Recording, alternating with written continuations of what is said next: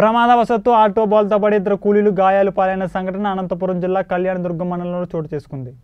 పాలవాయి గ్రామానికి చెందిన దినకూలీలు రాత్రి మున్సిపాలిటీ పరిధిలోని గోబనపల్లి గ్రామానికి వేరుశనగ పనుల కోసం వెళ్లి తిరిగి వస్తుండగా ఈ ప్రమాదం జరిగింది. కూలీలతో వెళుతున్న ఆటో మల్లాపురం గ్రామం దాటిన తర్వాత ఒక్కసారిగా అదుపు తప్పి బోల్తా పడడంతో ఇద్దరికి తీవ్ర గాయాలయ్యాయి.